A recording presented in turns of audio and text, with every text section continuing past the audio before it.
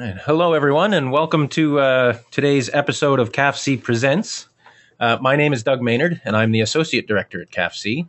And it's my pleasure to welcome everyone back to our webinar series, which has been on a bit of a hiatus. We've been a bit sporadic since the summer. We had our annual conference in Toronto a couple weeks ago, et cetera, et cetera. So it's great to be back in full swing with our webinars. Today's webinar is titled Pain in Children with Developmental Disabilities, What to Do When Everything Else Fails. And we've got some great presenters ready to bring some new and interesting information to you. But before we get to that, I want to make sure that everyone is familiar with our webinar process, as most of you I'm sure are. Our webinars are typically 90 minutes long. We do record the entire webinar, and occasionally, if we have a particularly lively discussion, we may go beyond that hour and a half. We do try and stay on as long as our presenters are able to stay. They do have lives back in their real jobs, so they may have to leave at some point, but we do try and answer all the questions if at all possible. If you do have to leave at any time during the presentation, by all means do. It doesn't interrupt the session for you to log off and log back in if you do have to go and do something. And as I mentioned, we do record these, and you can always go back and see the recordings on CAFC's Knowledge Exchange Network, which is at www.ken.cafc.org. We do share, as I said, we do record the videos and we do post them up on the Knowledge Exchange Network. This particular session will be on the page that's about to appear on the screen in front of you. We also post anything else that our presenters share with us, like PowerPoint slides or any other resources or links or documents that are shared with us. We will also share with you through the page that you'll see up on the screen. It usually takes me a couple days to get everything up on this page, but you will receive an automated email from the system that lets you know when that's available and the specific link to go to find the information. So with that all out of the way, it's my pleasure to introduce our two presenters today. We have with us Dr. Frank Symons, who is the coordinator of the Special Education Program and a professor in the Department of Educational Psychology at the University of Minnesota. His work is focused in part on issues related to the reliable and valid assessment of pain among individuals with severe developmental disabilities and associated intellectual, communication, and motor impairments, and the relation between pain and self-injury among individuals with developmental disabilities. And we also have with us Dr. Tim Oberlander, who is a physician scientist whose work bridges developmental neurosciences and community child health. As a clinician, he manages pain in children with developmental disabilities at BC Children's Hospital in Vancouver. And as a researcher at the Child and Family Research Institute at the University of British Columbia, his work studies how early life experiences shape stress, pain, and related neurobehavioral outcomes during childhood. So it's my pleasure to welcome them. And before I hand the podium over, I just wanted to comment that there's been a massive response to this topic, and I think I was just telling our presenters that it's our second biggest webinar ever. We have an international audience from around the world. We have more than 250 organizations signed on. And I think that's a testament to the importance. I think many across the child and youth health community are struggling with this issue, with pain in general. Our work with the CIHR team in children's pain has generated a lot of interest. But I think this topic of pain in children with developmental disabilities has obviously been of particular interest. So it is my absolute pleasure to hand the virtual podium over first to Dr. Tim Oberlander. Over to you, Dr. Oberlander. Great. Thank you very much for that introduction. Let me make sure that I'm on the right screen. The first poll question. Okay, so I'm just going to bear with me while I go through this technological vortex here, because I would love to see the audience, but I can't, and you're going to have to bear with me while I'm engaging with my computer. I can hear you laughing in the background. In the virtual background. I'm really thrilled to be presenting on this topic with Frank, and thank you for the opportunity to do that. Not because we are going to provide you with a recipe or answers to success to manage pain assessing children with neurologic and developmental disabilities, but an approach that concepts and focuses on what are the tools that are needed to get out of a difficult spot. And that's what led me to pitch the question, what to do when all else fails. Hopefully by the end of this session, we'll have more tools in our toolbox. We were, at the outset, Frank and I wanted to pitch some questions to you and get your feedback as a way of developing a conversation about what you think is important and what you think might be the critical factors that prevent successful pain assessment and management in this pediatric child health population. Frank and I started thinking about pain in children with developmental disabilities about 15 years ago, and our conversation has spanned sides of the border, telephone and correspondence, and they're puzzling over what it is that we know that we don't know. And for the most part, we believe that significant progress has been made in this field, and we really have seen a progress both in the clinical and research level over the last 15 years. However, there are many questions that remain, primarily related to understanding the neurobiology of the pain system, the presence of a disability, how do genetic and metabolic factors alter perception and expression of pain, and then importantly, what are our tools that we have, both pharmacologic and non-pharmacologic, that might help us both improve the short-term and long-term outcomes, because what we're very clear about is that pain still remains a significant part of children's lives and families' lives with disabilities. To start the morning off, we'd like to have your answers to the following 5 questions, and I'm going to have Doug lead us through how we're going to answer those questions. And Doug, just tell me when I should change the slide. Yeah. Okay, so if you could lead us through how to answer the questions, where to post the responses, and then how we're going to tabulate them. Sure. So as yeah, absolutely. As Dr. Oberlander said, we're going to go through a series of questions here, and we're going to, and many of you have been through the polling process with our webinars before. We're going to ask you a number of questions. Some of them are poll questions, and some of them are open-ended questions. And in order to respond to the open-ended questions, we're just going to get you to type the answers into your question box, and we're going to come back to the answers later on in the presentation. So, so the first question that we're asking is, what is the impact of daily pain in children with developmental disabilities? And you just need to go up and click on the screen and choose how big you think the impact of daily pain is on children with disabilities. Is the impact mild, moderate, or extreme on a scale of 1 to 5 there? So this is an open-ended question. So just type your answer into the question box. So what are, in your opinion, the sources of everyday pain in children with developmental disabilities? All right, and while people are still typing in some of those answers, we can maybe even move on to the third question, which is another poll question. So feel free to continue typing in your responses there while we move on. The third question is, again, a poll, so just click on the screen with your answer. And the question is, how effective are you in assessing pain in children with developmental disabilities? Again, on a scale of 1 to 5, where 1 is not effective at all and 5 is very effective. Close that one off, and we can move on to the fourth question. So the next question, again, is an open-ended question. And they're asking, what are the barriers you face in managing chronic pain in children with developmental disabilities? Yeah, no, we can go on to the fifth question here. I think the answers are starting to tail off a bit.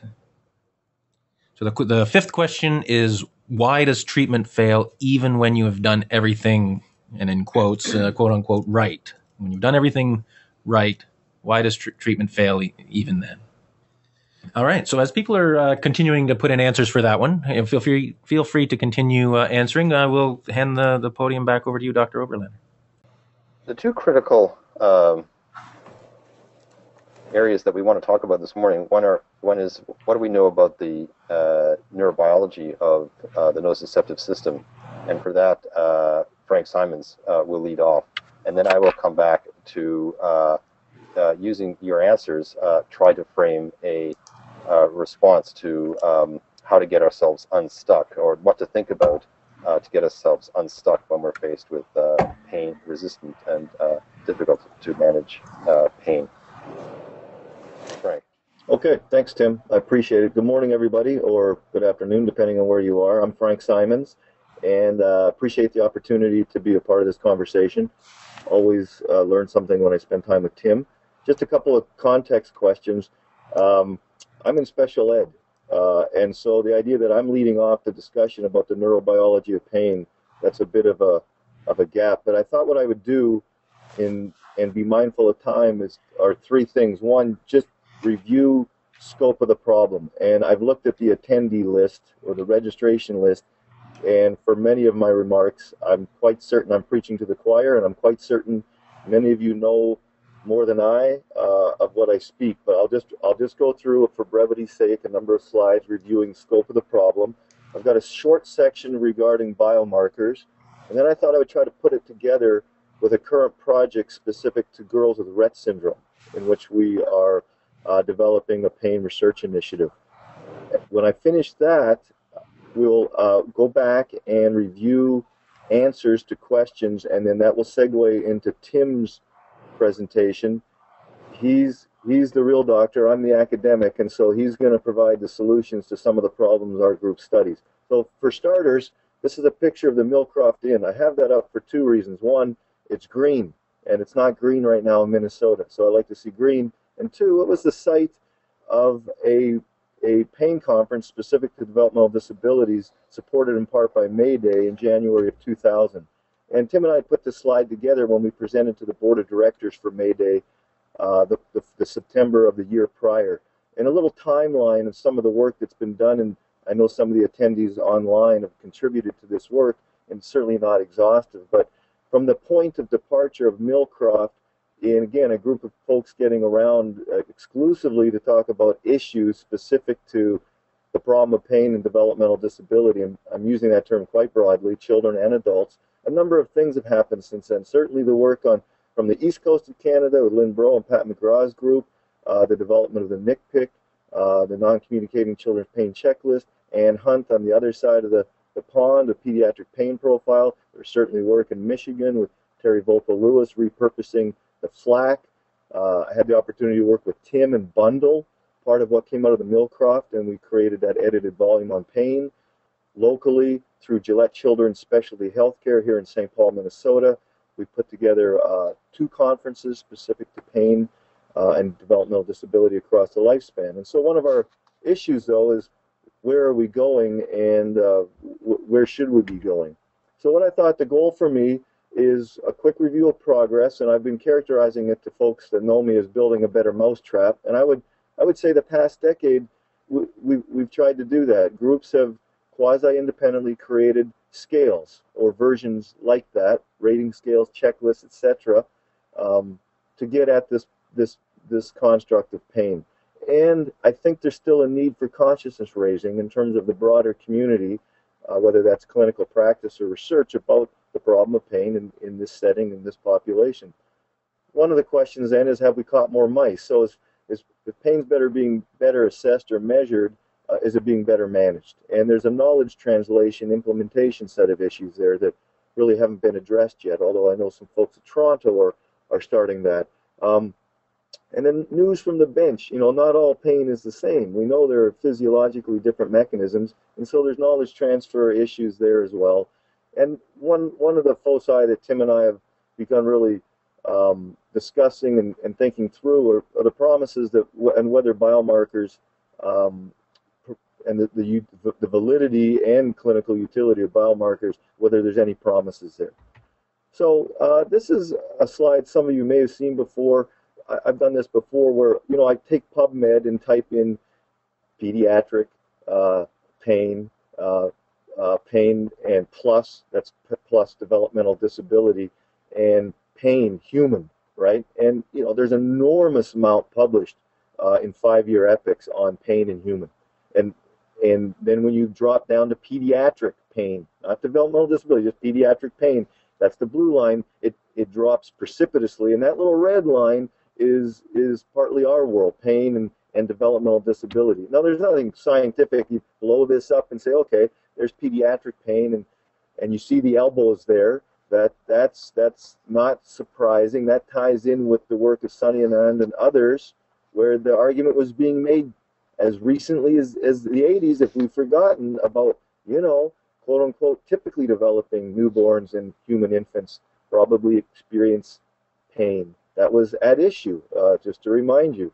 And so where are we? We're over here. We're not far off that horizontal axis yet. There is more work to be done. And so when you blow up, what is the work that's being done? It's primarily, as I mentioned, been in assessment and much less in management. So there's that first knowledge translation issue of how do we, even within our own small community of investigators and clinical providers, bridge this practice gap. So what's the scope of the problem? Again, I'm preaching to the choir. I realize that. So I'm going to be brief in this section.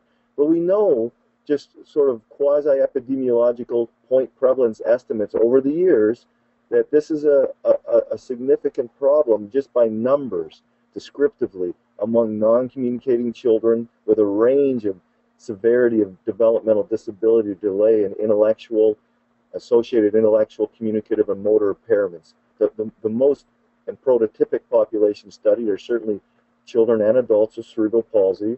A lot of the work out of with Joyce Engel and that group, and along with Maureen O'Donnell and Kim and that group, have clearly documented prevalence of pain in that group, and that continues. And so here's the most recent example in pediatrics out of our friends in Canada again, of this is a problem. And I would characterize, in addition to prevalence sampling, increasingly what people are doing, and this is a fine example of this paper, is documenting impact on activities of daily living and looking at corroboration across proxy reporters, in this case physicians, parents. They also had the children who were capable of self-reporting self-report. So that's we know the problem is there, and it's prevalent amongst a range of developmental disabilities.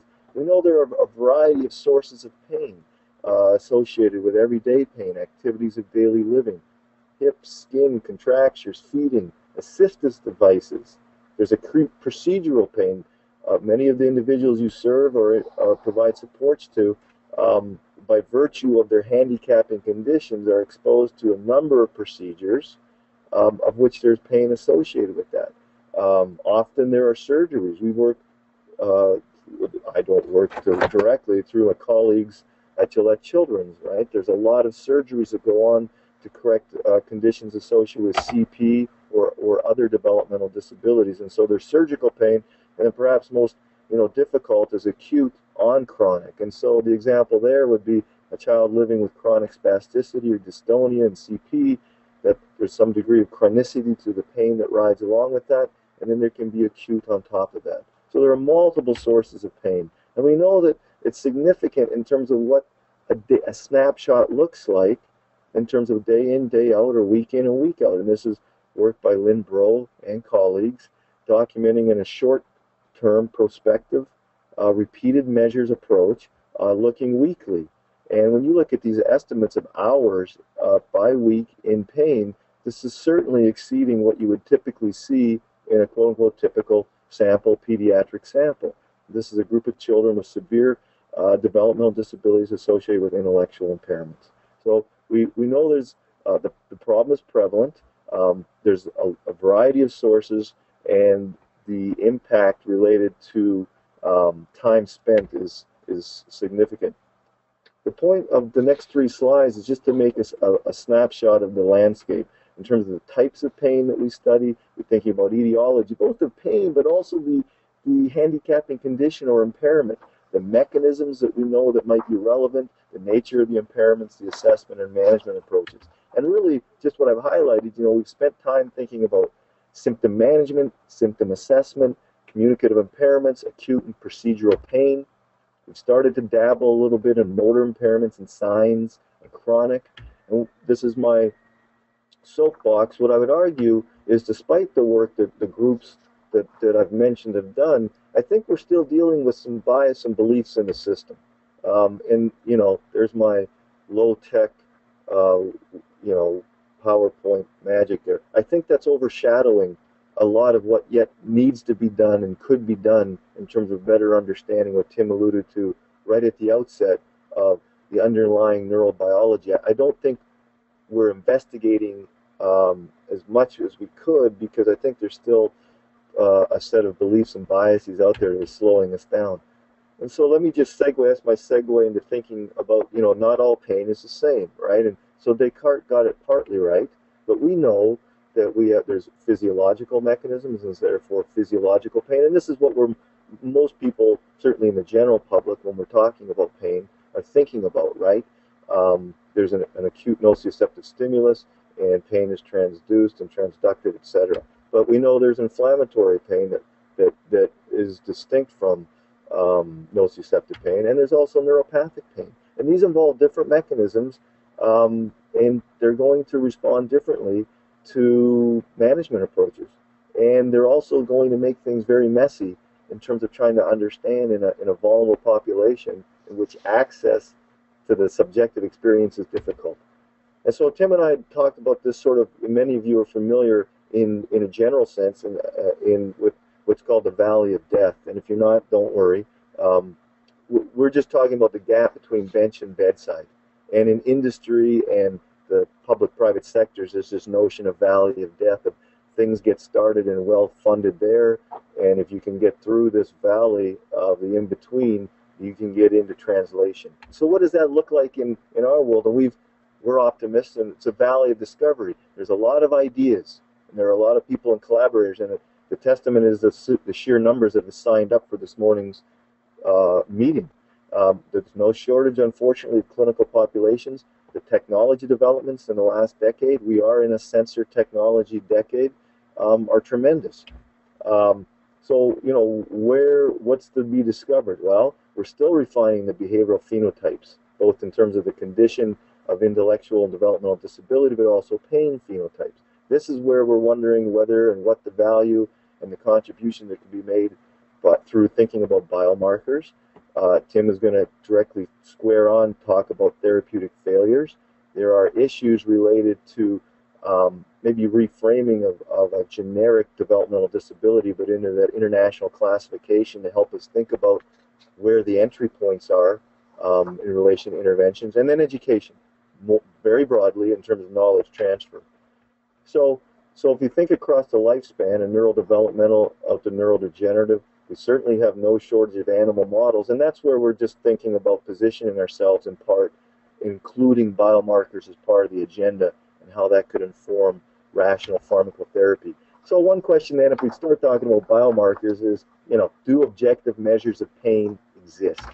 And this is just a gloss over. Certainly from an NIH perspective, there have been many, and these are getting dated now, but just from a quick history, again from the start of the prior decade, there have been many NIH working papers and PAs and RFPs called for applications and proposals that relate to chasing after biomarkers, right? For all sorts of diseases and disorders. And just quickly, what's a biological marker? This is the generic definition. I'm not going to read it out, but that's what we're talking about. And so you can see that it's tricky to think about, but it might be relevant for the issues and problems we're facing in terms of access. And why would we want to do this? Well, this could lead to potentially new targets. It helps with that research to bench or research bench to practice gap in terms of, are the animal models even relevant for the issues that we're seeing in developmental disability and disorder? What about in terms of studies, particularly multi-site studies? This might help with patient stratification in ways that we haven't been able to do before. It could get at thinking about pathology to the degree to which that's disease, but pathology in some of these neurobiological substrates, and teasing apart individual differences, right? Not everybody, not every shoe is the same size. We try to often come at it one size fits all, and so there are going to be individual differences in response to treatment. Taking a biomarker or adding in a complementary way a biomarker approach might be useful to tease apart who's responding and in what way, and move us forward from there. So this is a quick example, and I'm not going to get into details, but this is an example from our group where, what does this look like? Well, we've been dabbling with collecting specimens, saliva, blood, CSF, when and where we can. And this is an example of taking saliva and working with a spectroscopy group and seeing that, keeping them blind to the context of the patient population, using a partial least squares approach, we found separations in a collection of cytokines and chemokines, so molecules that are important for inflammation, immune-derived inflammatory markers. The green is the pain group, and the red is the non-pain group. Now, these are very small numbers. This is pilot work. I will say this is not published data.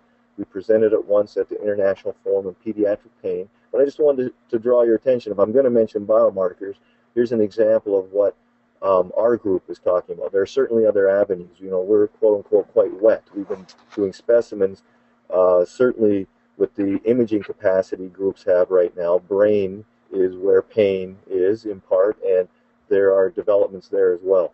So what I wanted to do is just take the last 5 or 10 minutes of my time and walk through kind of one approach of how we're trying to put it together, and it's revolving right now in part around Rett syndrome. And for those of you who are not familiar with Rett syndrome, it's a developmental disability primarily affecting girls and women. It's a low incidence, so it would be considered, at least in NIH speak, a rare disease, about 1 in 15,000. There happens to be a very active Rett syndrome parent association in Minnesota that's now become Midwest, and a Rett clinic at Gillette Children's. And so my group and my students and postdocs have been very involved in initiating a number of clinically oriented research projects, one of which includes pain. These girls are very multiply handicapped. This is a syndrome that affects a gene called MECP2, and it produces a protein and a loss of function. And in the absence of that protein or reduced levels of that protein, there are a number of features to the behavioral phenotype. These girls appear to develop typically, and then there's a sharp regression around 18 to 24 months that are picked up by an astute pediatrician. Head circumference, etc., growth indicators start to drop off. And for our purposes, these girls are primarily, not exclusively, primarily nonverbal. There are a number of handicapping conditions. The majority become non-ambulatory. Seizures become quite pronounced and difficult to manage. Scoliosis emerges, and there are pronounced motor stereotypies as well as self-injury and autonomic regulatory issues. And so there are issues for us. This is a vulnerable group, obviously, and we wonder about issues in pain. And so relatively recently, the American Journal of Medical Genetics, just to give you an example of things that catch my eye, is a paper linking that protein in that gene to pain sensitivity and, explicitly Rett syndrome. You don't need to read all this, just to draw your attention. The claim made, decreased sensitivity to pain in the majority of the population. Now, there is this lore or perspective on parents and providers that girls with Rett, quote unquote, don't feel pain. And I'm making some of these statements not facetiously, but quite deliberately on the extreme, just to make points. But there very much is this sense that these girls don't feel pain, and here's a study more or less corroborating that for the majority. Now, how is pain sensitivity addressed? And so this is large, these, again, I mentioned low incidence, but large databases through online questionnaires, through a variety of international consortium-based Rett websites, where they're asking an open-ended or semi-structured questionnaires to parents about whether or not they think their daughter has any abnormal displays of pain sensitivity. That's perfectly reasonable. But the inference then becomes, based on those reports, those proxy reports, through questionnaire about pain sensitivity, is there's decreased sensitivity. And the inference is then, therefore, that thresholds are elevated, and quote-unquote, people with Rett don't feel pain. And so we know from some of you, I'm sure, on this webinar, and I know mostly from hanging around with Ken Craig, but others as well, experience and expression are not synonyms, and they don't necessarily travel in the same direction. And so to the degree to which expression is altered, blunted, different, it doesn't logically or necessarily follow that the experience is any different. And I know we know this, but it's worth pointing out because that's what's going on as part of the problem from where I sit. So we thought, well, let's look at this. And so that we surveyed that parent group here locally within the state, just an initial survey of, and these samples are all small and all clinical, of 44 girls and women and their families locally, and used items from the non-communicating children pain checklist that I modified, nothing substantial, just to get into our survey packet. And what we found is, certainly when you ask it this way, using quote unquote a validated pain scale, as opposed to maybe open-ended, you certainly see a range of response, right? In terms of parents reporting that some of their girls or daughters are experiencing pain in the past, this was past month. There's also a great deal of uncertainty. In terms of sources, these are some of our, what you might expect, GI, everyday pain associated with procedures, going through different therapies, et cetera, et cetera. So there's a range of sources. There's a range of report about no, we don't think so, to yes, to we're not certain. 24%, so just to summarize, 24% of their are reporting pain of 8 or more days greater than 1 week in duration. Almost half unsure. The majority, 90%, were nonverbal, did not have words to communicate pain. The most frequent form for communicating pain would be the face carries a great deal of weight, and then vocalization. I mentioned GI was the most commonly reported, et cetera, et cetera. I don't need to read through this, but just to say, so in contrast to the open-ended questionnaire reports of, altered, there seems to be altered sensitivity or differences when you ask, well, how do you think about your daughter's pain? And if we give you these anchors, meaning the non-communicating children pain checklist, do you see behaviors that look like this? And certainly many of the parents do. So how do we go at this then? And rest and pain is a good organizer for, we have a goal, right? Improve comfort and reduce pain. What does pain look like in Rett? And you can substitute any developmental disability in. And what are the pain drivers in Rett? So how would we go about this? I've mentioned before, it's a problem of access. It's a subjective state. It's a complex construct, and pain and nociception aren't synonyms. So what do we do? So what we're doing is, we're going after, to use that kind of language, pain symptoms, nonverbal. We're thinking about signs. We have adapted some of the nonverbal checklists into a standardized pain examination procedure we call PEP, with a checklist that we score based on any responses during that pain examination procedure. And it's simply a passive range of motion that we do in the same way across any patients or participants in the research projects. We are thinking about sensory features, and we're not going to talk too much about this today, but we've been modifying quantitative sensory testing like approaches to get at that element of nociceptive pathways and the pain construct, and thinking about biomarkers, and so have others. There are issues with substance P, and there's been work done in the cerebral spinal fluid looking at substance P in Rett. And there's been post-mortem studies looking at nerve growth factor that may be relevant to thinking about the neurobiology of Rett. And I will mention we've been thinking about, and I mentioned part of the phenotype of Rett is autonomic regulatory issues. And we've been looking at some, because there have been remarkable advances in infrared, and I know there's a history that's sketchy, but we've been looking at infrared thermal cameras, partly because part of the phenotype of Rett are cold hands, cold feet. That's diagnostic. And so we were interested in that already, quantifying that in a little more detail. And we're trying to see, well, can we put those two together, meaning what we can learn from infrared and cold hands, cold feet, autonomic, and does that relate at all to what we see for pain? So this is pilot work. We've been growing a cohort of girls and women with Rett, where we've been now sort of moving from that survey, right, to a pain examination procedure paired with our pain and discomfort scale. And so that gives us our quote-unquote objective signs. We also have our parent questionnaires, brief pain inventory, so looking at impact. I call it the Dalhousie pain interview. It comes out of our Dalhousie friends, and it's a detailed set of questions to get at pain frequency, duration, etc. Usually we do this in a 1-week recall. And then our friend the NICPIC R. So we get that scale in there as well. And in this emerging sample, we're seeing, a majority, the overwhelming majority of participants are being reported on as experiencing pain in the prior week, significantly so in terms of pain interference with activities of daily living.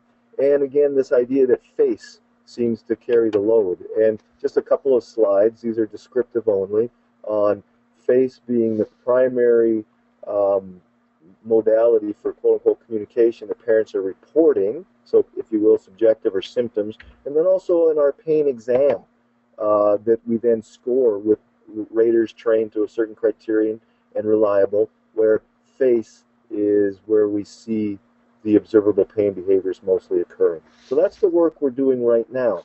And the takeaway points are simply that pain appears to be a problem in girls with Rett. And I would just contrast that with the possible takeaway a reader might have from that pain report I mentioned earlier, where the inference is, hey, the majority of girls and women living with Rett are insensitive to pain. Well, when you ask about pain in different ways and you assess in different ways, it seems to be a problem. We see this with both subjective, objective approaches. And so from a clinical care perspective, it seems like it ought to alert us as a suspicion of index when you see a population in which they're nonverbal, developmental disability, a host of comorbid health and other impairment features, that we're going to need to back to the bias and beliefs, be thinking about, well, how do they express as opposed to they don't experience. And now that was part of my soapbox. So I'm going to end with some pictures based on what I mentioned, the infrared thermography and related to autonomic regulatory issues. And so these girls, again, it's not new. They have cold hands, cold feet. And what we're trying to do, though, is quantify that and see if we can move with that, both in terms of autonomic issues, but now also pain. And so that's an example of some very big differences. And for those of you who are symmetry buffs and skin temperature, in all of us, if we take the two sides that are matching, one site that's contralateral match on surface temperature, we should typically be within a degree, a centigrade difference. And when you get larger than a degree centigrade, some people, at least clinical people who think about brain and autonomic, start worrying and wondering what's up. So we take those clinical images, we're able to quantify, this is in Fahrenheit, I apologize, but we do convert to centigrade. We're starting to quantify for the individual differences, the degree of asymmetry. And, now we're at so what? And there's two parts to the so what. There's a group of engineering types, actually in Toronto, where, there's a thought that you could classify affective states, thinking about thermal imaging and stuff like that. And that may be the case. A little bit lower level for me, what we've done is taken our PADS scores, PADS total score, characterized individuals. These are 3 individuals, and that's their total PADS score. And then looked at it in relation to symmetry, asymmetry. And for what it's worth for these 3 individuals, and I'm borrowing from Lynn Bro and colleagues' cut score on the NICPIC, which is a 7. And we can talk about cut scores if we want. Don't put a lot of stock in this, but I wanted just to make it as an illustration of one approach to putting things together. The girls for whom there were massive asymmetries were also the girls for whom had higher PADS total scores than this individual without. She had no asymmetry between left and right for feet or hands, and the lower pain score. Now, I will tell you, we've been replicating, meaning as we add, we continue to see pretty big asymmetries. We continue to see lots of pain reported, and through scoring, we don't always see this relation between the temperature asymmetries and whether or not for any one individual girl there seems to be problems with pain. So that story is not solid, but I wanted to show it to you as a way we're trying to organize the knowledge we're generating and collecting.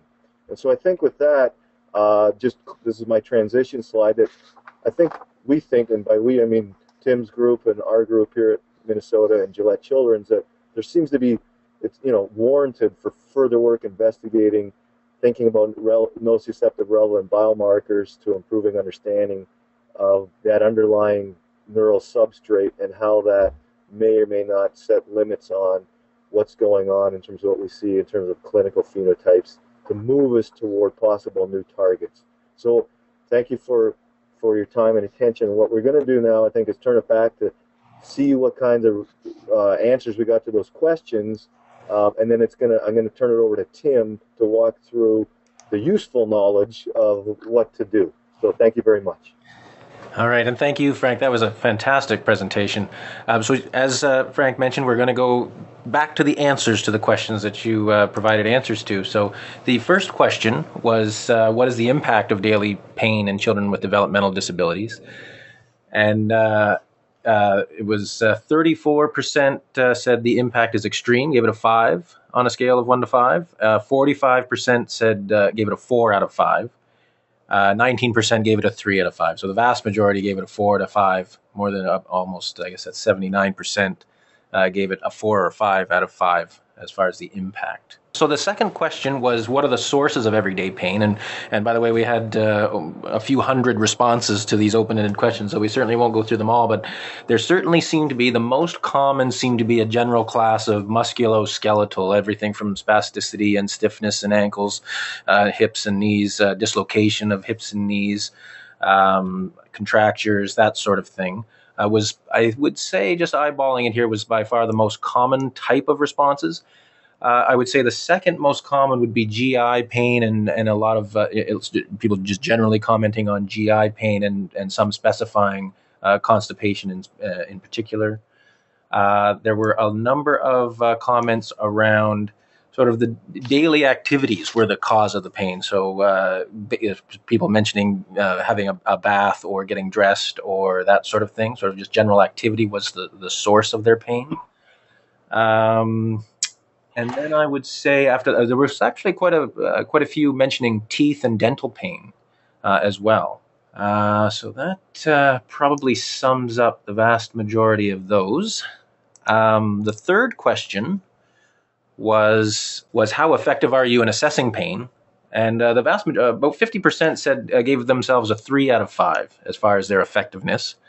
The next most common answer was 29%, which was only a 2 out of 5. So there were very few people, only 11% total gave themselves a 4 or a 5 out of 5 as describing their own effectiveness in assessing pain in children with disabilities. The fourth question was around what are the barriers to what are the barriers that you face in managing chronic pain in children with developmental disabilities? And by far it was the communication issues, inability for the child to communicate exactly what their problem is or what their pain is, or even the fact that they have pain, or many talked about the practitioner's ability to communicate what solutions might be for their pain. So the communication in both directions was by far the most common answer. There was a lot of things about fear of getting needles, fear of taking opioids, fear of practitioners giving opioids was another one that was listed quite often. For some, it was about navigating the system, so knowing when the child is experiencing chronic pain, who to go to, having access to service providers that can actually deal with it, whether it be specialists or clinics and that sort of thing. Yeah, again, more comments about getting a diagnosis and that sort of thing. Efficient service, sharing of results between different institutions, or service providers. So a lot of comments about the complexity of these children in general and their disorders, and I think that sort of ties in with the sharing of results between different providers. They're often dealing with different providers, and there's no sharing of results and coordinated strategies to approach this in a holistic way. But yeah, definitely communication was definitely the biggest issue there. Was the biggest barrier. And if we go on to question 5, why does it fail when we've done everything, again in quotes, when we've done everything right? The biggest ones there were, again, it was a lot again about communication. So treating what you think is pain, but the inability for the child to communicate what actually is the source of pain. So going through a treatment process that's not appropriate for the pain, and the disconnect being because of a difficulty in communicating what the actual source was. Again, a lot of comments about the complexity of the child in general, resulting in the failure when everything's been done right. A lot of comments about the fact that these children are, again, complex, and that they have multiple sources of the pain. So if you're only treating one, the child is still in pain, even if you're only treating one or two of what might be multiple sources of pain. And then a lot of comments about, both in the barriers, which was question 4, and in question 5 about why things fail, is lack of knowledge of what to do. So again, going back to the title of this webinar, what do you do when everything else fails? A lot of people commenting about their own lack of understanding of how to treat pain, and what their treatment options are, as far as what they can offer to the patient. There's definitely a lot of people commenting that they have a lack of understanding of what might be out there for them. So I think that more or less summarizes the answers. I've handed the control of the screen over to you, Dr. Oberlander. And again, if we can make sure we keep your voice nice and loud and straight into that microphone. That's great. So it's the first slide on the screen. Excellent. Well, that's fantastic. Thank you very much, Doug. And Frank, that's a tremendous overview of some really critical new findings, but some pressing questions that should help us in navigating this clinical area and this research area as well. I'm impressed that you've already, as a group, you've already done the work to answer the question, what to do when all else fails, because you've already provided a tremendously rich set of answers to this very puzzling and frustrating clinical setting that we often find ourselves in. So the rest of what I'm going to talk about for the next 30 minutes then is really essentially just commentary, and I'm going to go back to your answers as we go through. First of all, the following vignette of a child with somewhat mysterious pain and a developmental disability. But I think I'd like to just highlight a few points. One of them is that I think we can all, it's not difficult to imagine that pain continues to be a common, everyday source of suffering, and both for children and their families, and that musculoskeletal and GI sources were identified as the leading sources. But I think we need to understand that while pain is a universal human experience, at one level its neurobiology can be understood, but at another level it is almost unknowable because of its subjective and highly ambiguous presentation. And this is no different than for children with disabilities, just because of motor, social, or communication impairments. They are no less likely to experience pain than their peers. In fact, as the group has reported, that they're even more likely to experience pain because it's not just a part of the disorder, but that the everyday activities also induce painful events that for other children are not painful. As a result, many children with developmental disabilities can simply go undiagnosed or unrecognized because of the communication, motor, or social barriers that influence the way in which pain resonates with their caregivers and the world around them. I'm going to come to this question of what to do when we're stuck from my perspective as a clinician and as a developmental pediatrician. And I have to say at the outset that I have some answers, or I have some thoughts about possible answers, but I'm not sure that we're going to find the answer.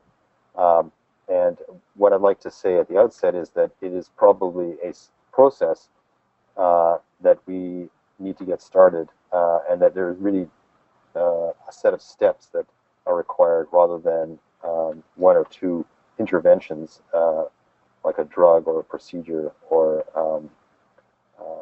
some therapeutic intervention that can work for all children and works all the time. So I'd like to start by just using a vignette to illustrate some of the issues that we often find ourselves in a clinical setting, which are probably very obvious to all of you. This is a story of Joe, who is a 12-year-old with choriotopic cerebral palsy. He presented with poorly controlled movement disorder, weight loss. He'd be living in a group home in the community, some distance from tertiary care center. He had increased frequency and intensity of generalized arousal and crying, and the question was this irritability of a known or unknown origin, and could it have possibly been pain? He'd undergone multiple investigations and procedures, and the working diagnosis was that his irritability was probably of a musculoskeletal origin, although nothing had been specifically identified. But clearly his symptoms were exacerbated by his movement disorder. He had an underlying seizure disorder as well. There was a family history of schizophrenia, and because of his borderline cognitive ability, psychiatrists in the community had raised the question of whether he had thought or mood disorder that may have was underlying his irritability, and that made the conversation even more complex about what was going on. What was known, though, was that he had dislocated hips. He had bilateral hip and knee pain as well. He was orally fed, but he was also receiving a nutrition via a gastrostomy tube. He experienced GI reflux, which was also seen as a source of episodic pain. His mother was in poor mental health, and because of her concurrent pregnancy, he'd been placed in foster care, which seemed to also exacerbate his irritability. He was able to communicate with a variety of monosyllabic words, facial expressions, and body movements, but they were specific and somewhat idiosyncratic, and that inexperienced caregiver may have difficulty interpreting his gestures and nonverbal communication.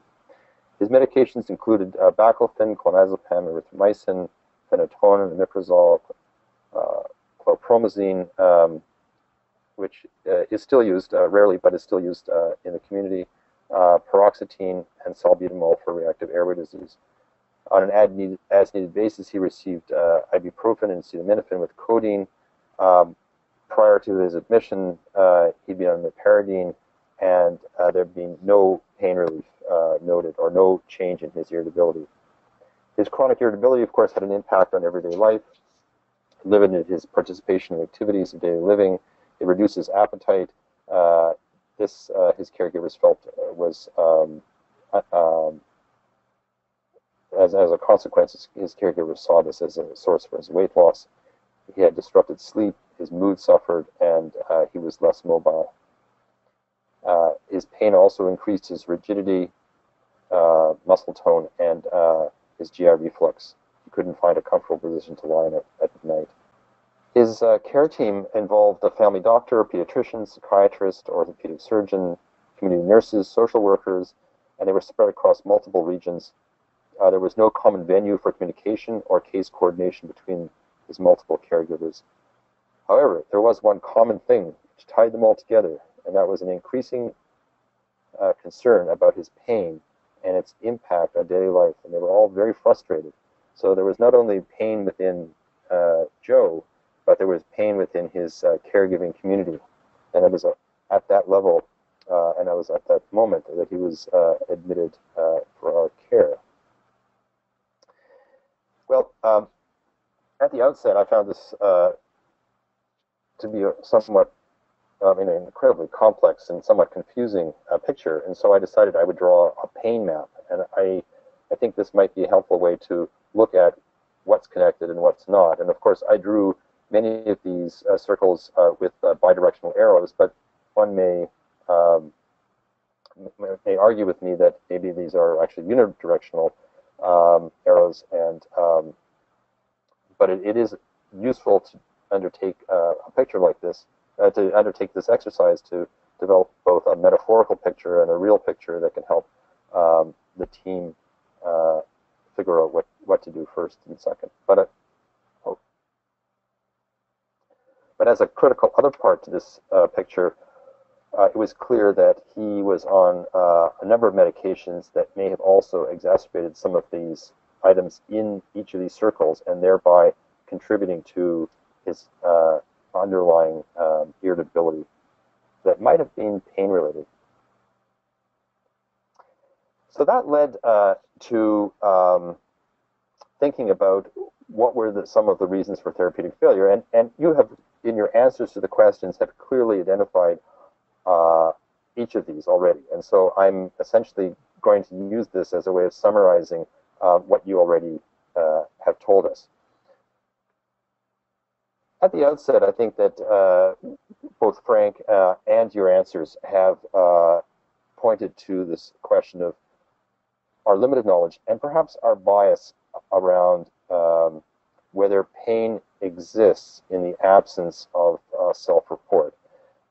This has led to a number of attempts to address this question, both from the IASP definition of pain in 2001, where the words, the inability to communicate in no way negates the possibility that an individual is experiencing pain and is in need of appropriate pain-relieving treatment. Absolutely important addition to the already accepted definition of pain, which is an unpleasant sensory emotional experience associated with actual or potential damage or described in terms of such damage, which places very heavy emphasis on the capacity to communicate.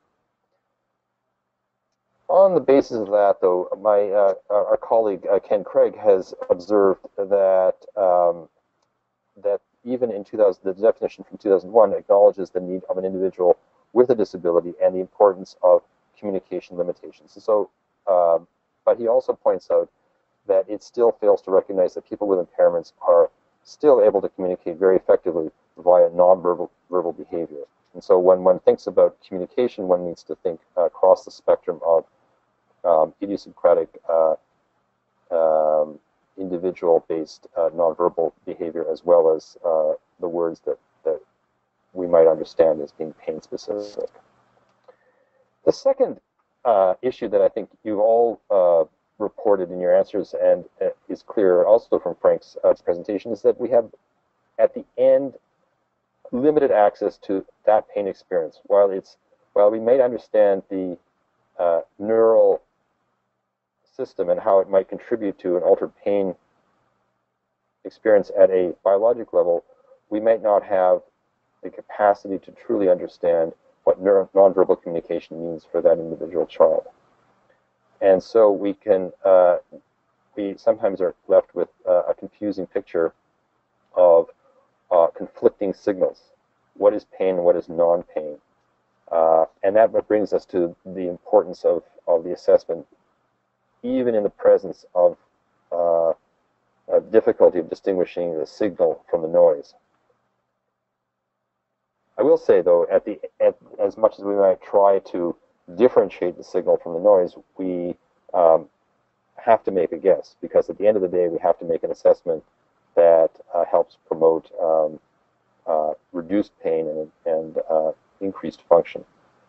And so at the core of the limited access is frequently an enormous uncertainty about the validity of the signal. But we should not use the absence of that certainty to prevent us from moving forward. We have to find some way of coping with that. What does assessment offer us? Well, Frank has mentioned a number of assessment scales, and clearly self-report is a well-recognized approach to assessing pain across a lifespan, perhaps not in pre-verbal infants, but certainly in childhood and adults. This is often not available to us, and while there has been work done by Lynn Bro and others to identify the usefulness of self-report, it often rests on cognitive capacity, the ability to order and rate size and dimension, especially if we're using a scale that requires the individual to tell us how big or small their pain is. However, where self-report is available, it does offer us a window into the pain experience and should be used. Observer report has, over the last 10 years, become a increasingly used approach to assessing pain and treatment efficacy in children with developmental disabilities. I'm going to talk briefly about two measures in a moment, the NICPIC and the Triple P, although there are now many other measures, and Frank has mentioned the FLAC, that also offers us an opportunity to measure behavioral and physical changes over time. Biomarkers and biobehavioral measures hold great promise, as they are seen as objective or biologically based measures that might tell us something about how the gnosis system behaves or responds. However, specific biomarkers such as beta endorphin and inflammatory markers are still some years away from being clinically useful tools. The combination of biobehavioral measures, again, also holds great promise, but in this setting may be somewhat limited because of the great variety of both physical and motor impairments that would be not present in other pediatric populations. And so, for the most part, observer rating scales are now seen as the approach of choice. The non-communicating pain checklist I'm going to refer to here. I'm going to refer to two measures, as I said. The non-communicating checklist. The work by Patrick McGrath and Lynn Bro over the last almost 15 years established this checklist as a way to identify what the parents were observing, and it has been it's been shown that to demonstrate good psychometric properties, including reliability and validity in detecting a child in their everyday setting. Two other versions have also been published, a post-operative version and a revised version, which has retested the original NICPIC in a larger sample and the psychometric properties, and to evaluate its psychometric properties. It has been successfully used in multiple populations and age groups as well. Both in the acute post-operative setting and an everyday setting. Another measure that may hold some promise as well is the Triple P, developed by Anne Hunter and her group in England. This is a behavioral rating scale for assessing pain in children with both physical and learning cognitive impairments. I think the interesting thing about this measure is that it's semi-individualized in that it gives the caregiver and parent derived categories, but they are able to provide some input that is specific to the child. And what it does is it develops a set of individual symptom clusters around that particular individual. It has both a base and a ceiling for behaviors as the score goes from 0 to 3. Now this may in some way artificially limit or constrain assessment, but it does give some measure of that is highly individualized to the child. It's sensitive, highly sensitive, it's reliable, but may not be generalizable beyond the individual child, as the NICPIC provides a a more generalizable measure that can be compared across populations. The third reason that sometimes we're stumped is that we are uncertain about what the diagnosis is. And sometimes the pain symptom itself can be regarded as the diagnosis. And so we tend to search, or we tend to search for it as the leading edge for another diagnosis. And at a certain point, it raises the question about whether a diagnosis is necessary or even possible to make, especially when we can't do a serum pain level, or we can't image the source of the pain as we could if we were looking for a broken bone. And that often raises a question about when to stop the unending search, or what seems like the unending search. And in that situation, we often find ourselves having to consider multiple competing sources or etiologies for the pain. While we would often like to make pain a diagnosis of inclusion, or at least the source of the pain a diagnosis of inclusion, we're often having to say, well, we've excluded X, Y, and Z, and therefore we must just deal with the symptom. In a complex setting like this, there's a need to resist the search for one unifying diagnosis. And in that sense, we have to consider multiple competing etiologies. There also is a sense that all irritability and suffering is from the phenomena that we understand as pain, and therefore other possibilities exist, like in the case of Joe, where we had to consider the possibility of poor mental health, and while we didn't have access to his thoughts nor his mood in the same way we would have another child, we would probably be remiss if we ascribed all of his suffering to his musculoskeletal pain. Finally, consideration of occult sources of pain is critical, and they have been tabulated in this slide here as a way of reminding us that not all sources of irritability would be the same across both typical and children with a developmental disability.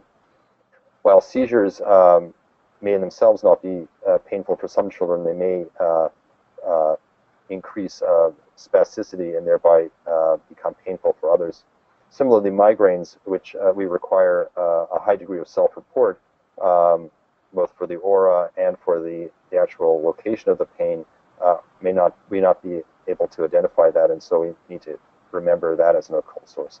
I'm not going to go through all the list here, but I wanted just to highlight a number that could qualify for occult sources of irritability of unknown origin. One would be corneal abrasion. Lying in bed, being moved, may introduce ocular injury.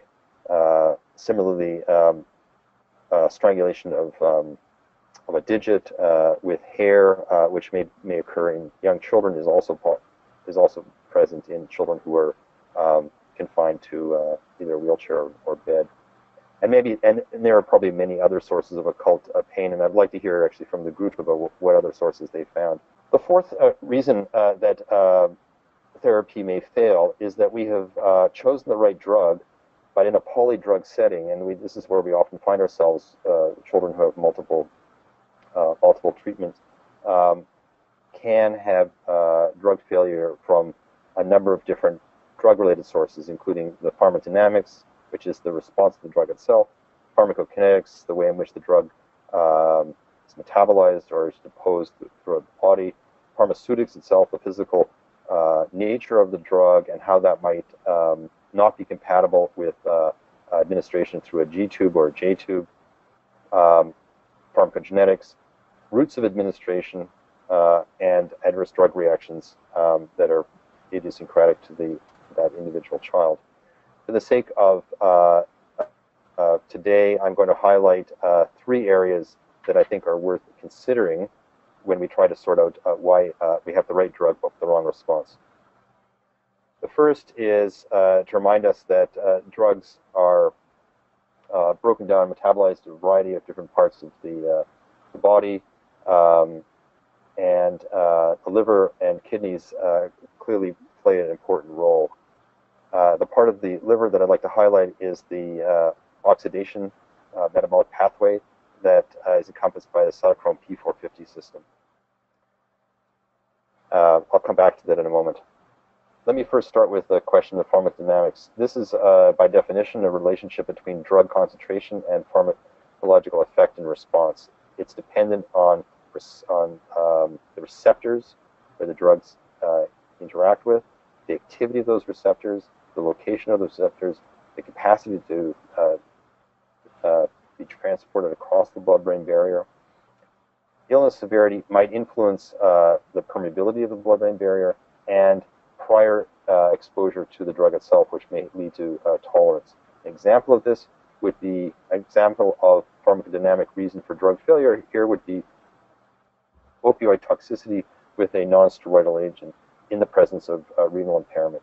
So there you would have increased levels of opioid toxicity associated with non-steroidal-induced renal impairment. Pharmacokinetics is a second area I want to highlight. This is the quantification of the time course, the rate of change in concentration of a drug, and or its metabolites in the body. And it involves four critical parts: absorption of the drug, distribution of the drug, metabolism, and excretion. For the sake of this morning, I'm just going to focus on metabolism, which is illustrated in the lower right-hand part of your screen. For the sake of completeness, I've also included a description of distribution, absorption, and elimination. So metabolism is the biotransformation. It's irreversible loss of the biochemical capacity due to conversion. And for the sake of this morning, I'm just going to focus on conversion in the liver. I'd like to just highlight this part, and I don't know if I have no. Oh, I do. I'd like to highlight the transformation of the drug to metabolite. First metabolite through a phase 1 conversion involving the P450 system. Equally critical is phase 2 metabolism, but for the sake of time, I'm just going to focus on the contribution of the P450 system. This is 20 families or so of related isozymes. Each enzyme contributes to the biotransformation, and as you can see, its nomenclature refers to both the family, the subfamily, and the isozyme itself. Approximately 35 to 40% of all drugs are metabolized by 3A4 or 3A5, as illustrated in the lower right pie diagram here. But equally important are 2D6 and 2C9 and 2C19. Because so many drugs are dependent on 3A4, this increases the potential for drug-drug interactions by induction or inhibition. Namely, only one drug at a time can serve as a substrate for a given enzyme. The interesting thing about the P450 system is that it has three really interesting characteristics. One of them is that the system itself can be induced. So both drugs and environmental factors can upregulate the capacity to metabolize drugs. This results in upregulation of a gene that is specific for that P450 enzyme. This really results in an increased drug metabolism and elimination. Drugs, smoke, and barbecued food can induce the P450 system. The interesting thing about this is that it is reversible. But not all P450s are inducible. The major ones that are not inducible are 3A4, 2C9, and 2C19, which makes it a little bit more interesting. The second characteristic that I want to highlight is inhibition. This results in a decreased activity of the cytochrome system. It decreases elimination, and it may occur with both long and short-term exposure to a drug. So, for example, cimetidine, cyclosporin, erythromycin, fluoxetine, and importantly, grapefruit juice can lead to inhibition of a P450 dependent process. Enzyme inhibition is reversible upon withdrawal of the agent, so that's reassuring. The third characteristic I want to highlight is one of saturation. So some of the enzymes are present only in limited amounts, and if the drug concentration exceeds the metabolic capacity available, then saturation occurs. This may result in toxicity due to increased levels of that circulating unmetabolized drug. So let's take a look at how some of those factors might influence both the presence of drug failure or increase in side effects. So no benefit and only side effects. So if we look at three common medications, and they happen to be medications that were being used in our clinical vignette, we can see that midazolam or benzodiazepine depended on 3A4, and in the presence of erythromycin, its metabolism would be inhibited, thereby leading to perhaps toxicity. Meperidine is dependent on 2D6, but in the presence of paroxetine, its level may be increased. And similarly, phenytonin, in the presence of omeprazole, its metabolism may also be decreased. And so if we were to sort of schematically represent what a drug interaction would look like, we could see that mental health, seizures, infection, and gastrointestinal tract treatment would all be impacted by the presence of drugs that are either inhibitors or competitors for the same enzyme. I'm just going to highlight one example here. In the case of meperidine, we might see a serotonin syndrome, which would be increase in levels of serotonin. Because SSRIs inhibit 2D6, like paroxetine, as we saw in the last slide, the presence of Haldol and an antidepressant like paroxetine would result in therapeutic failure. So the SSRI might not be metabolized, leading to toxicity. Similarly, erythromycin inhibits 3A4. This would decrease metabolism of midazolam and fentanyl clearance, leading to increased side effects. Equally important to understanding how drugs are cleared is to recognize the influence of genetic variations. This might not be available to us as a clinical tool, but one needs to think about this, especially when we're faced with significant adverse drug reactions or the failure of a known drug at a reasonable dose to have a clinical effect. Pharmacogenetics is a difference in drug metabolism due to genetic factors. Single nucleotide polymorphisms, variations in they can lead to variations in drug metabolism that range from 10 to 100-fold between poor and extensive metabolizers. Illustrated in the next three bullets, slow metabolizers, of course, lead to dysfunctional or inactive enzymes, in contrast with ultra-rapid metabolizers, leading to increased levels of enzymes and increased enzymatic activity, and presumably significantly lower levels of the parent drug or metabolites.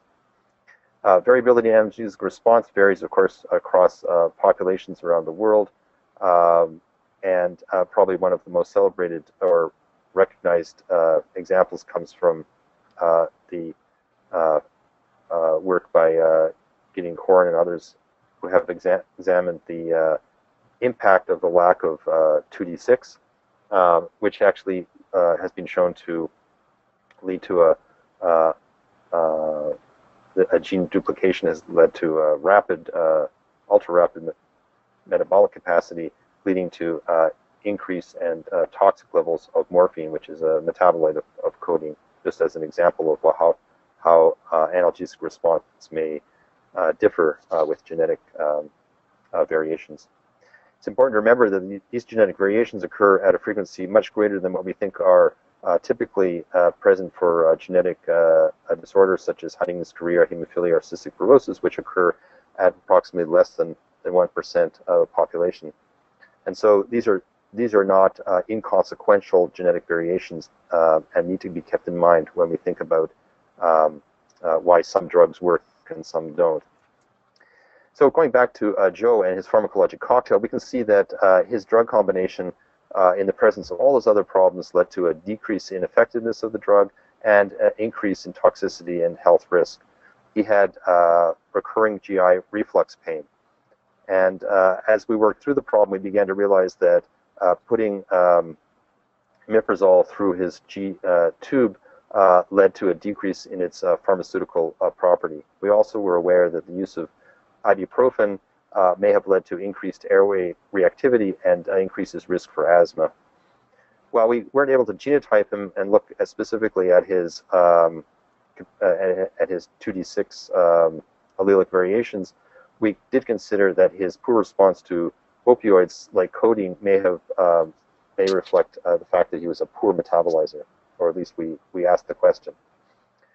We also were concerned about his behavior as a reflection of a possible serotonin syndrome, which would have reflected a combination of use of paroxetine and the pyridine, both competing for 2d6.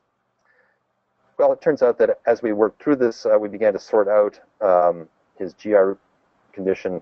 We stopped his ranitidine. We added ranitidine. We stopped his NSAID.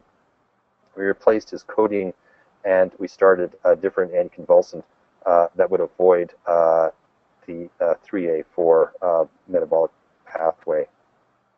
However, his pain and irritability still persisted. And so we began to think about the context in which he existed, and I think you have, in your answers, have highlighted many of the critical answers to this question: why does it fail? When and we need to look at the context in which he existed. And at that point, I'm going to I'll leave this. I'll leave the rest for discussion. Thank you, Doug. All right, thank you, Dr. Oberlander. That was great. That was a lot of information, and I think you're absolutely right when you say the audience and their answers certainly sort of addressed a lot of, or are certainly aware of a lot of the issues that you're talking about here and some of the challenges. So with those two presentations behind us now, we'll open it up to some questions. If anyone has any questions for our presenters, I know we are a bit behind schedule here, but we should have time for a couple of questions. So type your questions into the question box if you do have them, and we'll try and get some answers for you. So the one question that has come in is what happened to Joe? Did you have input from other allied healthcare team members? Yes. One of the critical first steps was to work on communication, not just his communication with us, but communication among team members spread across the region. And once we got everybody in the room, both the virtual and real room, then we began to figure out what our next steps were. So communication is really critical to getting started. And the next question that came in is, and Frank, or feel free to jump in as well. Have you had any experience with sensory integration techniques such as integrated learning system pillow? I have not. No, I have not either. But I'd love to hear more about that. Besides the FLAC, the FLACC, what are the validated clinical tools to measure pain? Well, I think that the non-communicating checklist is widely used and accepted by certainly nurses here and in the community. The FLAC may be useful in a post-operative setting, but it also, because it relies on assessing limb movement, it may not be available or useful for some individuals where limb movement is impaired. I don't know, Frank, what do you think? Well, no, I mean, I think I think there's a few scales out there. I mean, FLAC and sure NICPIC are, and a couple others. I think it's sort of the difference sometimes between measurement and assessment and bedside feasibility. I think it turns on those things. So certainly some nursing groups, that's bedside in part, besides from physicians, time is limited, and so you might see the FLAC. In other contexts, you might see the NICPIC. I've also seen pediatric pain profile. So partly it depends on local buy-in, and I think I've heard Tim and his colleague Hal Seiden mention or discuss this sort of, it may be less important of what's the, there's no absolute right scale, but use something so that you can document, and then it's going to be goal-driven. What's the purpose in terms of kind of triage versus outcome? Are you dealing in a setting with chronic versus acute, etc.? So there's tools. It just depends on what the goal is and how you're going to use it. I would just add that at the end of the day, the most important thing is that it's a tool for communication. It's a tool for getting on the same page, and it allows you to measure something over time. And in that sense, as a metric, all those measures are equally useful. The next question that came in is asking, are you aware of work that has been done with children that have been diagnosed with Down syndrome and pain management? She's identifying that in the intensive care environment post-operatively, in her experience, these children seem to have a limited response to opioids and benzodiazepines. Yeah, I'm not aware of somebody reporting pharmacological reasons why that would be the case, but that's a great question, and I need to go away and find out if there is a reported reason for that. Janine is saying that this was a wonderful presentation. I agree, and thank you very much for that. She's asking, she's wondering if there are any key communities of practice or websites that you can recommend that would help to further their knowledge in the area of pediatric pain management, particularly for kids with developmental disabilities. That's a great question. Off the top of my head, I don't know. Every 2 years on the East Coast of Canada through the Halifax or Dalhousie group, they convene at the International Forum on Pediatric Pain, and with Christine Chambers and Pat McGraw and Alan Finley and that group. And I know they have a website for their group and their lab, and I am blocking on the name of their website, so forgive me if you're among us. But that may be a starting point. I don't know if sort of a clearinghouse like site that I don't know. Nothing comes to mind. I do know. I mean, we're trying to I mean, there's a couple of us here at Gillette and in Europe. Within IASP, International Association of the Study of Pain, we want to form a special interest group, a SIG, specific to pain and developmental disability. That's wishes. We haven't done that, so I don't have a concrete answer. That was an academic answer in terms of someone talking a lot, but I didn't answer the question. Yeah, I would agree with Frank. I think also the pediatric pain listserv is also a very valuable resource where questions generate very good discussion. Yeah. No, I just put up the and you're absolutely right when you comment on our colleagues out in Halifax at Dalhousie University. They do have a huge number of researchers that are all interested in children's pain, and I put up the Center for Pediatric Pain Research website, which is located in Halifax. They have a lot of great resources, and in fact, they just posted a guest post on CAPC's blog. If you go to our website, capc.org, you can see a post from Christine Chambers, who you may remember from one of our previous webinars on children's pain, and one of the many members from the CIHR team in children's pain that has come and presented with us. They also have a Facebook page, if that's more your style, as far as engaging with the community that is interested in children's pain. Again, not focused specifically on pain in children with disabilities, but I'm sure there are lots of people in that community that are interested in that specific area. Thanks, Doug. The next question is asking, could the significance of a difference in temperature of the right versus left leg be reviewed a little more? She says this is from a family member. She's saying her child has this and no providers have answers for this phenomenon. So she's just wondering if you can go just a little more information about that. Yeah. So let me preface it with what I said earlier. I'm an academic, and so I have no business talking about practice in any meaningful way in the same way Tim does. Here's what I know, and I'll contextualize it specific to girls with Rett. That is diagnostic for the condition. One of the markers, the temperature asymmetry related to autonomic regulatory. So the degree to which that temperature is different, there are vascular regulatory problems. I have been interested in it from a pain perspective, from a very simple perspective of living 5, 10, 15 years with these dramatic differences, particularly the affected limb, and wondering if there aren't downstream, initially neurobiological consequences related to the way the different classes of sensory nerve fibers work, and the kind of information that's either getting in or not getting in to spinal cord and up the brain is likely altered, and whether that's, and just quite candidly, openly, whether that's not something to be concerned about in terms of potentially being a pain driver. Now, just the images themselves don't tell you that, but they do tell you about the presence of that asymmetry and how large or small it is. It's certainly not, and the thermography world went down that path 20 some years ago, and at great expense to the professional reputation in terms of images and things like diagnostics for all sorts of things, breast cancer, etc. I'm not advocating it from a diagnostic perspective. I'm definitely coming at it from a clinical research perspective.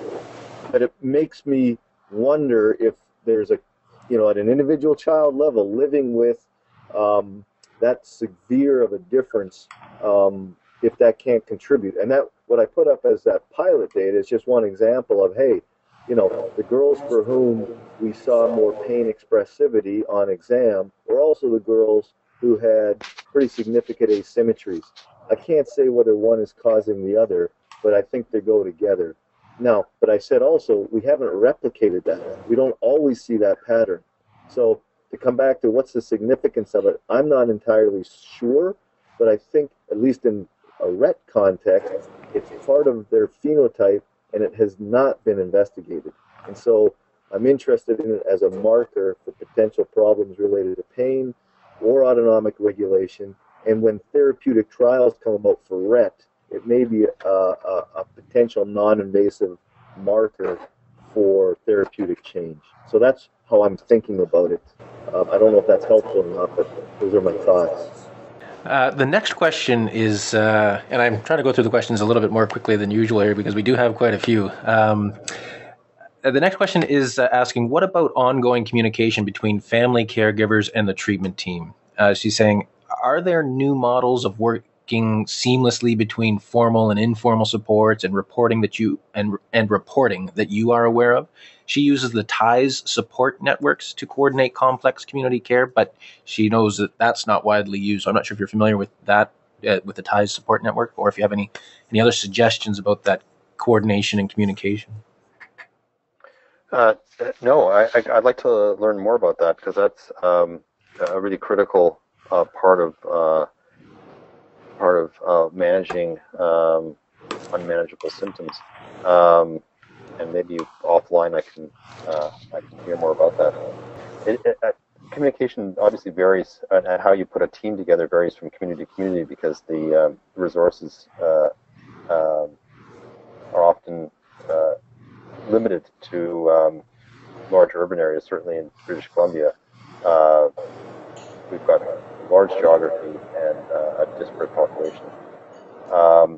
The internet is an effective tool, teleconferencing, and but in the end, sometimes on-site visit is absolutely necessary, where usual types of communication don't suffice. But I'd like to hear more about the models that are out there. Yeah, and the TIES support networks. TIES is spelled TYZE. Just for anyone who's looking that up. But the next question is saying that she has been this person has been impressed with the effectiveness of non-pharmacological interventions, especially music therapy and stimulation of vestibular systems, swings, vibration, etc. And she suggests it's always good to involve OT and play therapists, music therapists, etc. with this population. Any comment on that? Yeah, absolutely. And in fact, for the sake of time, I didn't get to that the non-pharmacologic part of my slides, but absolutely. And occupational and physical therapy is an essential part of the treatment, just as psychological or child life therapy using distraction, even guided imagery is available to some children, and that's critical. Good question, and it's an important addition to the conversation. All right.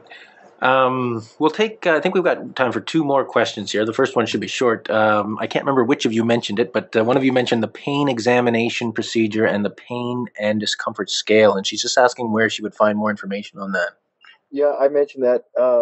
If you just email me, I can send you that information. What we did, that was work with a colleague named Jim Bodfish from the that Millcroft made a supported meeting, and we adapted the non-communicating children pain checklist somewhat in terms of the way the items were scored a little bit, and paired it with a pain examination procedure that's just a standardized sort of passive range of motion. But I have all that material and information, happy to share it.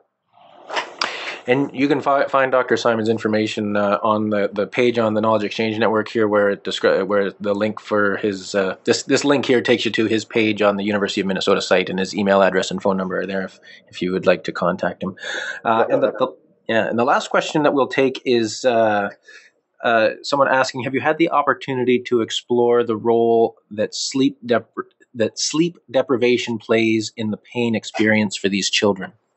Certainly, clinically, it's a question that we always ask. In terms of systematically studying this, this is an area of great interest to a colleague of mine, Dr. Rugula, here in at Sunny Hill, and it's an area that needs desperate work because sleep disturbances are critical component of irritability, and whether they're connected causally or whether they just exist in the same time is unclear, and that needs to be studied. Good, important question. All right. Well, thank you for that. And that will give me let me give a little bit of a teaser out there, and that we are going to be having a series, webinar series. It's not on the calendar yet, coming up in the spring, probably March, April, from another of our CIHR team colleagues, a team is looking at sleep in children, and pain and sleep is, I believe, one of the topics we're going to have. So stay tuned for a few more months, and I think we'll maybe have lots more information on that, on sleep and children with pain, a problem with pain, coming up in a few months. So with that, I think we're going to wrap it up. We have gone a little bit over time, but as you can tell, I mean, the interest, the audience is still out there. I can tell that most of them are still there, and the number of questions that are coming in, you can tell the interest is clearly there in this topic, and there are lots of our colleagues out there that are struggling to help these children with disabilities that are experiencing pain. So I'll just hand it over to you both quickly if you want to have your final comments before we sign off. Right. I will give Tim the final word. I appreciate everybody's time and attention. And if there's any interest in any the part I had, just email me. Happy to talk informally or formally about the work we're doing and how it relates to self-injury, if that's of interest. So go ahead, Tim. Yeah, I'd also like to just thank Capsi and Doug and Frank for a chance to participate in this conversation. And I also welcome comments and happy to continue the discussion offline. Thanks very much. All right. Well, thank you both. And thank you to Jennifer Pelishek and Sarah Promislow from the CIHR team in children's pain, and from the Center for Pain Studies at the Hospital for Sick Children in Toronto, who sort of pull all the other pieces of this event together for us with our pain webinars. And as always, we do these webinars on Wednesdays at 11 a.m. Eastern Time. We do record them. We had a couple questions about will people be able to access this afterwards? Absolutely. The page that's on the screen right now is the page that you will be able to access it in a couple of days. You will receive an email with that link in a couple of days. And the PowerPoint presentations, if we're able to share them, I did see some pictures, so I'm not sure if we have permission to share those pictures beyond this, but I'll certainly communicate with our two presenters following this. So thanks to everyone who joined us today, and hopefully we will see you on our next webinar. Bye, everyone.